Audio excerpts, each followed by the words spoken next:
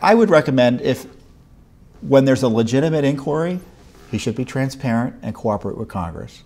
Where there's illegitimate inquiries and abusive inquiries, he should stand fast and either say no or protect himself by going to court, but he shouldn't roll over, that's for sure. And I've been thinking through this a little bit. You know, Congress has the ability to provide oversight because of its legislative function. They create legislation and they need information, right? And that's kind of the reasoning behind Congress asking executive branch agencies for testimony and third parties, private individuals for testimony. But you know, the president has abilities under the Constitution to provide recommendations to Congress. Well, does that provide him with the ability to conduct oversight? Maybe.